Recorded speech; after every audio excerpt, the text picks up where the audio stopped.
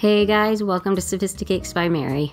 For this video, I'm going to show you how I made this ruffled fondant cake that featured wafer paper lace, and I'm also going to show you how I got this top tier to be so sparkly in a very simple technique. So first of all, we're going to go ahead and cut our wafer paper down into smaller sections. And I'm rounding off the corners so that I can get some softer edges to this wafer paper lace. This is 0 grade wafer paper that I'm using.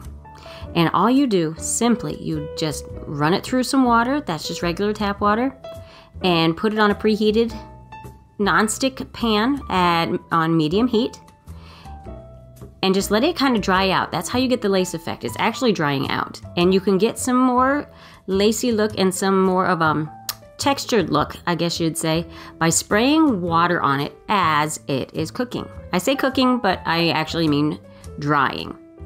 And you'll know that it's ready. Look at all that pretty lacy texture to that. You know they're ready when you can actually take them off of the pan without them sticking. Now there I'm actually sprinkling some water on with my hands because my water bottle that I have there, it's not the best for this. It has some kind of a trigger to where it slowly releases pressure, and I needed to spray out a little faster. So I just went ahead and used my fingers, clean, dry hands, well, dry for a minute anyway, to go ahead and sprinkle some more water on there to get more of that lacy look. Now I'm just going to go ahead and get it all ready. Now I'm going to set that to the side and let it just cool off. And here I'm using some piping gel, some sugar crystals, and some wide flat brushes.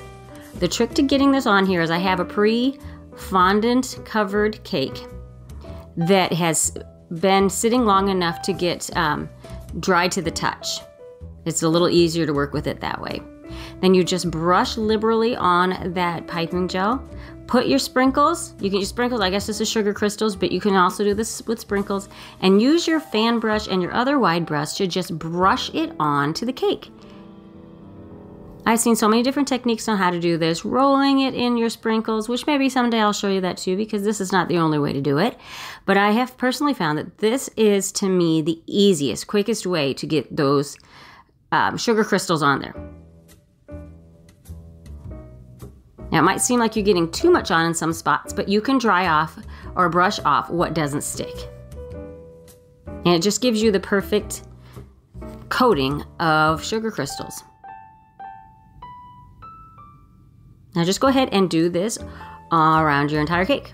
And I also only do maybe 4-inch wide sections at a time, because that piping gel can dry out if you don't get to it fast enough, and it's a little harder to get it to stick, and your finished look might just look a little bit more mottled if you have to go back and rebrush on some of that piping gel. And you know, sometimes it still happens, and I didn't get a perfect finish either, but you know what, that's why they say there's always a back to a cake.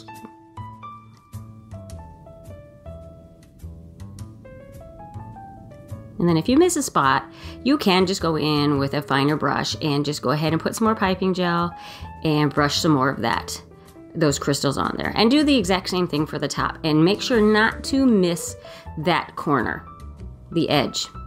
Just sprinkle it on. I think the top is actually easier than the sides, but the whole thing is pretty easy to do with this technique.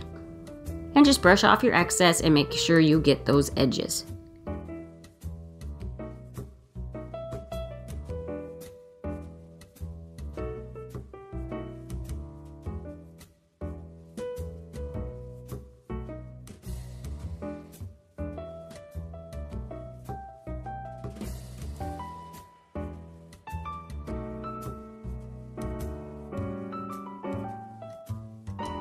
Once it's had time to dry and stick, go ahead and put your top tier on your bottom tier with some buttercream.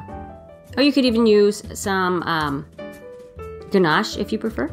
And then to make these ruffles, I'm just using regular fondant. This is satinized fondant, and I added some Tylose powder to it. Tylose is going to add a little bit more strength to it. It dries faster and a little firmer, so it holds its shape better than just using fondant without it. Now just roll this out fairly thin in a long strip. using cornstarch to keep it from sticking to your counter and to your rolling pin. And go back in and cut maybe 4 to 5 inch sections out. And I rounded off the corners on this also. Now I just go ahead and put some saran wrap over the top to keep those pieces from drying out while I'm working on one piece at a time, because that Tylose powder is going to make them dry out faster, so you just have to take extra precautions to keep it from becoming a problem. Now I ended up using my ball tool for most of this. I used another tool at first, but I'm just more comfortable with the ball tool, just to soften those edges, just to ruffle up the edges a little bit, and then I just kind of pleated it together at the bottom. Just pleat it up, and then you can press down on that bottom piece, because we're going to end up cutting that off anyways. All you're going to see is about the top third of these ruffles, half to a third.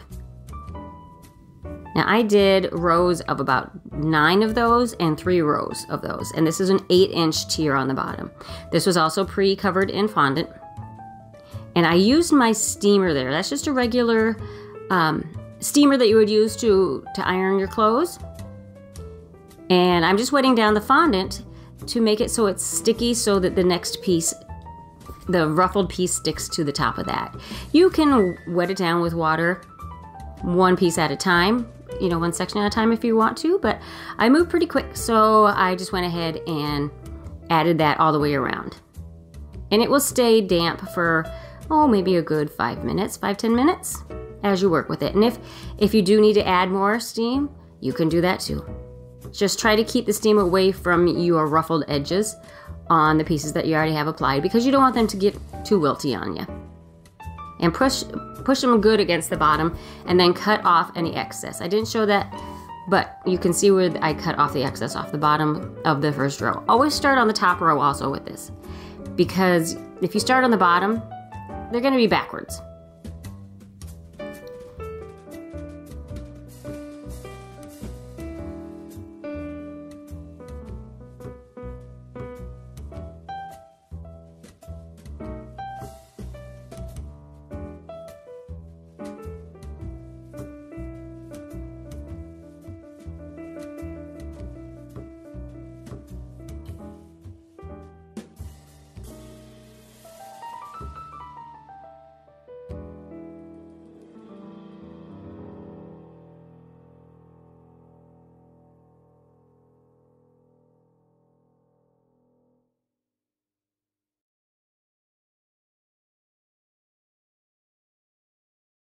Now is where I'm adding those pieces, those wafer paper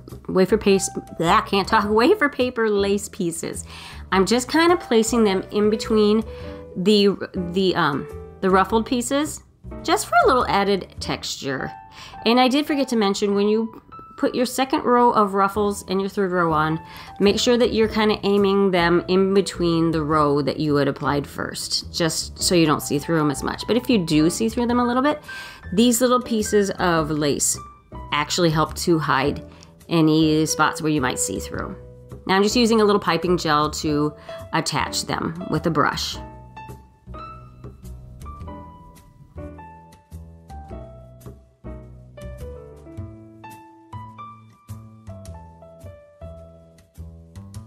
And then for a finishing touch, I am just adding some silk roses. I wanted to use fresh, and I had purchased some fresh, but wouldn't you know it, they wilted. I bought them the day before, and they looked beautiful, and then the day of, they were soft and weren't holding their shape. So I did have to resort back to my silk flowers again. Guys, I tried to do some fresh, and they did not work this time. But the wires are just wrapped in floral wire, and I just placed them in. And if you feel better about it, go ahead and put a straw in the cake before you place your flower in. Just extra added protection if you like to. So there it is, guys. I hope you like it.